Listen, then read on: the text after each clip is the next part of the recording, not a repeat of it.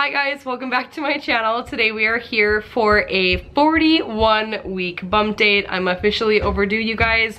Let's hop on into what's been going down.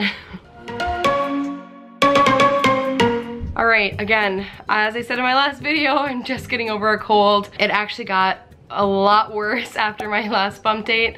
I made it through a couple of days of like 102 temp. Really glad I didn't have baby boy because I've been feeling a little rough. I'm just kind of at that tail end now. I have a little bit of a sore throat, but it's nothing too terrible. When I updated you guys last, I believe I was just over 40 weeks because I fell on my belly, had to go in, be monitored.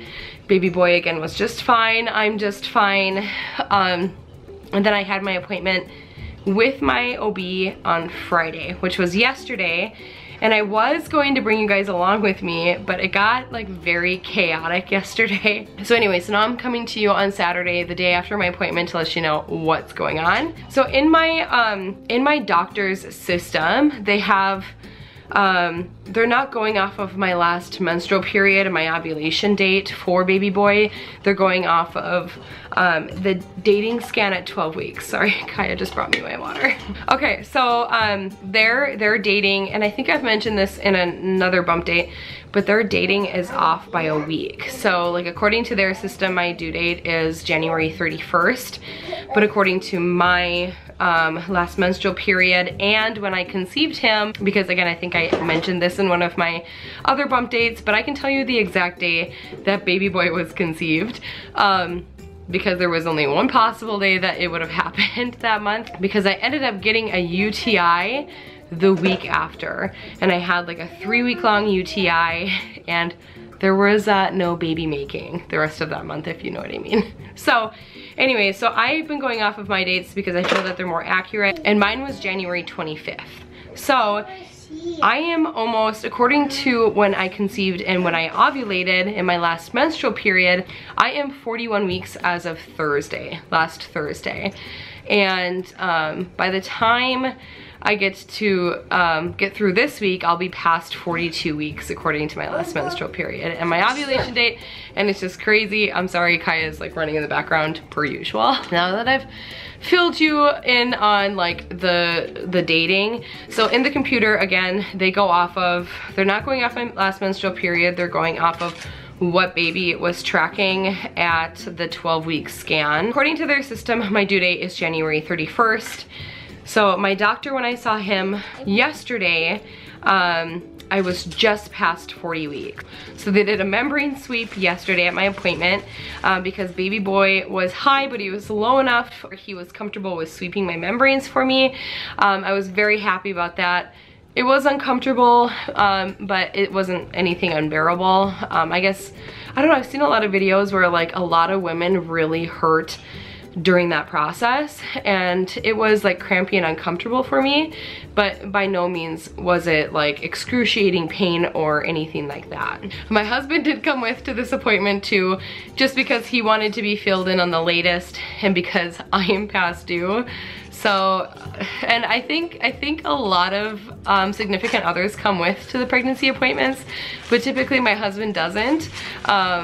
I don't know, he just likes to come to like the big scans. So like the first one where they find the heartbeat, he likes to come to the ultrasounds so that he can see baby. He typically doesn't come to like any of my appointments, especially when they're checking. But yeah, he was excited to be there this time. He was excited that they decided to do a membrane sweep to try and get things going.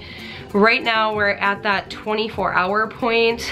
I've been really crampy. The best way I can explain like the after effect of sweeping my membranes is I feel just very unstable down there. I feel like something's going to break at any moment, and it feels uncomfortable.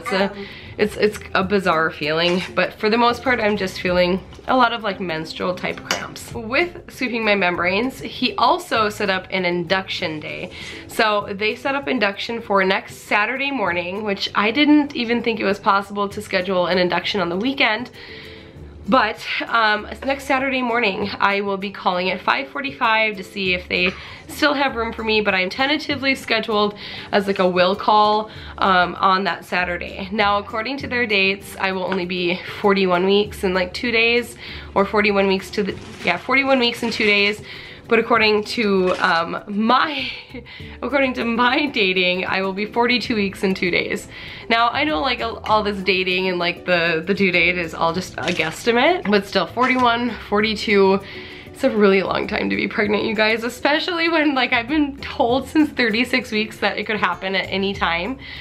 Because of how progressed I was at that point. So again, it's like all a mental game. Just prepare yourself, first time mamas, that you really could go to like 42 weeks. Baby boy, again, he's very healthy. Induction is set for next Saturday. Let's hope he comes on his own. I'm gonna be doing all of the things in my power to do like natural at-home induction. I wanted to let myself get over this cold before I did anything crazy. Like, I think there's like a midwife's tea. It has castor oil in it, but I'm gonna skip the castor oil. It just makes me a little nervous. So I will be trying the midwife's brew or the midwife's tea. And then, what else am I gonna try? I've obviously been doing the evening primrose oil and the red raspberry leaf tea for weeks now. I've been telling you guys in my updates that I use those daily, and I still do, especially now with being sick. That hot warm tea in my throat is amazing. I will throw in a bag of green tea with it.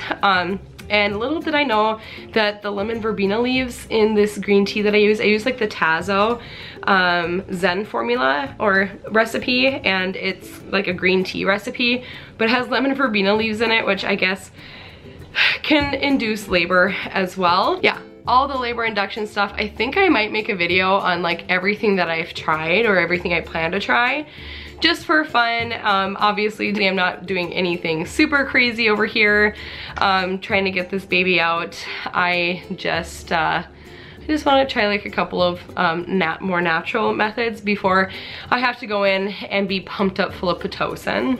So I'm thinking of making a video of like all of the things that I have done and that you can do for labor induction, just because I know me at this point in my pregnancy, those are the videos that I'm looking up because I'm overdue and I'm willing to try just about anything to try and avoid the Pitocin. Pitocin contractions versus like natural contractions are very different. Like a natural contraction is like, ooh, like very gradual and like, yeah, it hurts, but it's like, it's more gradual.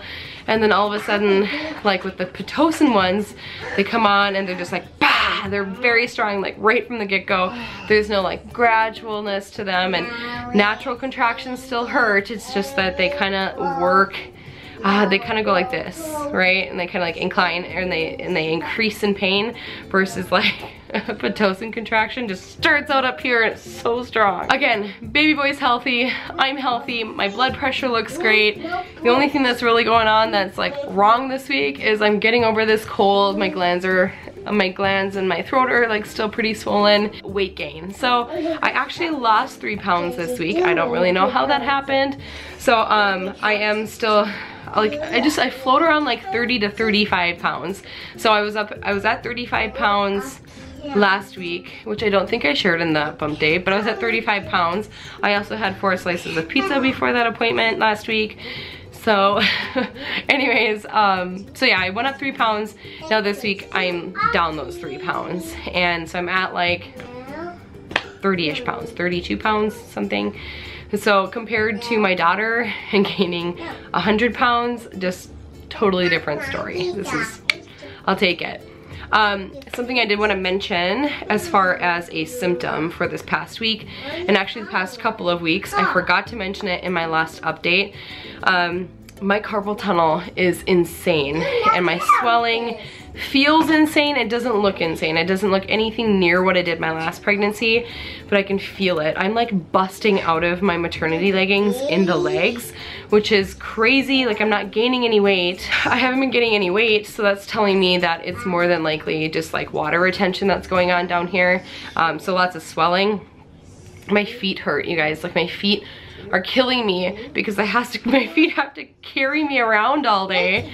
And I'm like this huge pregnant person. It's just, oh, my feet are killing me. My husband's been so sweet. He's given me a foot massage this week because they've just been killing me. So, and then my carpal tunnel, my wrists are like, it's the worst at night. I don't really feel it too much during the day. If I raise my hands up like too much, then yes, they start to go a little numb. At night, I feel like my arms are just completely numb. And I like to sleep with my arms above my head. So it's kind of a problem because I have like my hands above my head, my hands are going numb. And so then I switch and I go to the other side and then I'm like hanging my arms off the bed, like trying to get feeling back in my fingers again. And then I'm flopping, I'm hanging on this side. I'm like, you guys, nighttime it's not good for me. I'm waking up every 45 minutes, my hands are numb, I'm flopping from my left to my right side, I'm trying to stay on my left side.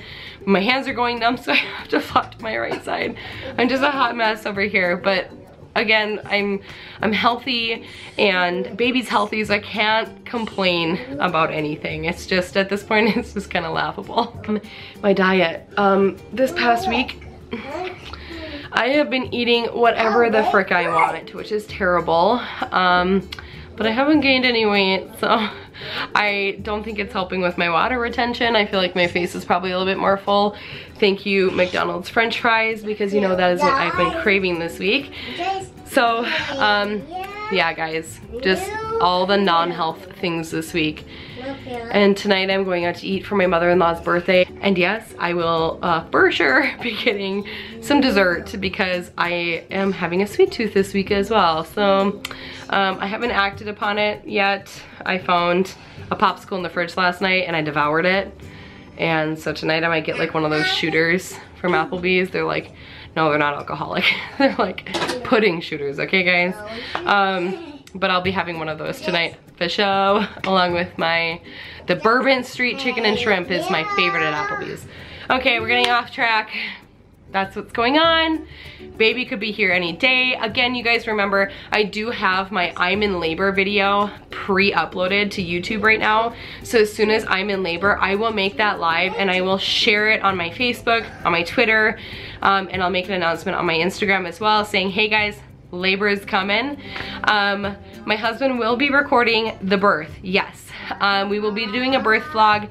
I'm hoping that if I naturally go into labor, my husband totally has this down. He's actually really good with the camera. Even though you guys haven't seen him a ton, he's really good with the camera. Otherwise, if my induction for next Saturday is an A-okay go, then my sister will be there during the birth to record. And I also wanted her to be in the room for the birth this time. So either way, yes, there's going to be a birth vlog. I am hoping that we're able to catch the entire thing, like each step of the way. Sometimes it goes a little quicker than planned or things don't go as planned. So I'm just, in my head I have it going a certain way. So I hope it all works out. I've gotten a lot of requests for the baby mama dance. Maybe if I end up being induced next Saturday, I will do the baby mama dance while I'm being induced to try and like get things going. We'll see. I am a terrible dancer though, you guys. Like, I'm the epitome of like a white girl dancing. It's like, it's terrible. Like I can do the sprinkler pretty good. That's pretty much it. All right, well, thanks for tuning in to my extremely pregnant, overdue 41-week update. Make sure you guys are subscribed to my channel down below. Make sure that you have the bell notification on so you don't miss on my other videos. Lots of videos coming out for you guys. Obviously a lot of mom-related content right now because, guys, I'm a mom and I'm about to birth a human. That's what's going on in my life right now, so that's what I'm sharing with you guys. Give this video a big thumbs up if you like this kind of video on my channel. And if you like scrunchies, because thank you, Kenna, my sister, always leaves her scrunchies here and I use the heck out of them. Leave a comment down below with your labor and delivery stories. I want to hear your labor and delivery stories. I want to hear what you guys did to induce labor. Did you go to 41 weeks? Don't even tell me if you had your baby at 37 weeks. I'm just kidding. Just kidding. But I'd love to hear your guys' story down below. So pop a comment and I will be active on the comments section for the first like 2 days of the video going live. And I love to go back and forth with you guys. And of course, make sure you're following me on my social media, especially Instagram, because that is where I'm going to be sharing the latest updates with you guys when I go into labor. I'll be sharing on my Instagram story as we get things going. So whether that's induction or I just happen to go in on my own, you'll be able to find it all over there. Thanks for tuning in today, guys, and I'll roll on into the bump picture. I'll see you guys on Tuesday for a trying to conceive tips video, and then Thursday for a at-home natural labor inductions method video, okay? All right, guys, see ya. Yes, what's going on? I'm trying to show them my big old belly. Whoa. Ow. Right. Mom, look at me. Where's my feet? All right. Bye, guys.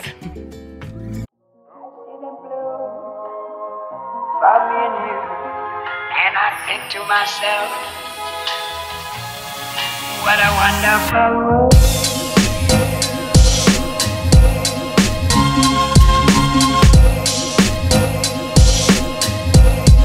What a wonderful world.